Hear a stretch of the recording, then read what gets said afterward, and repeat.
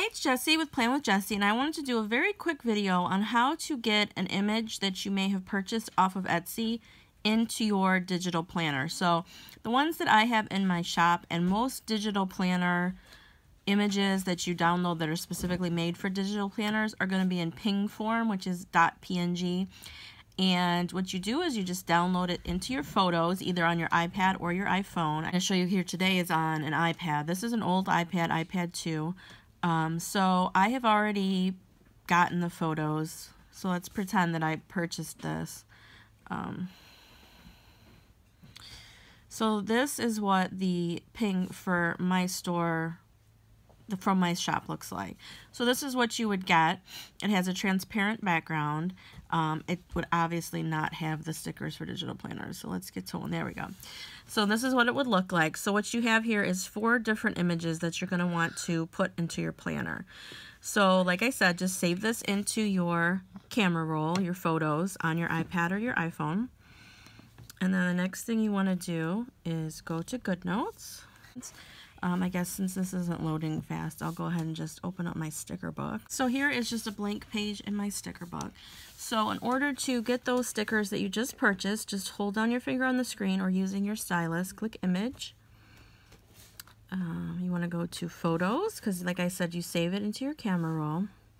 All photos. Okay, so you just want to click on, you can see the transparent background one is the one you want, and that's the one with the all black. So you're going to click on that.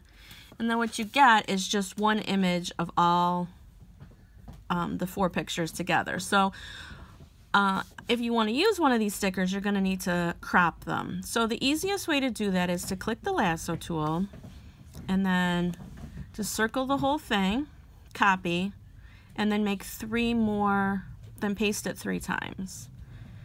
And that way, all you have to do is crop each one. So you crop the heart, the sloth, the unicorn, and the rainbow.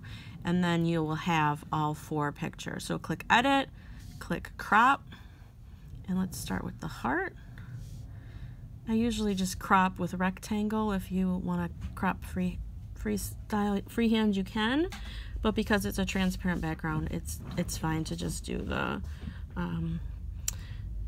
square rectangle. And then you can see you can resize it depending on how big you want your stickers in your sticker book to be.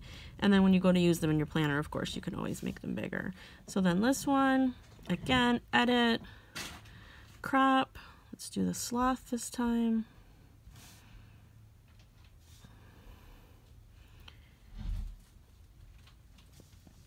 Make him a little bigger. And down here, Edit, Crop.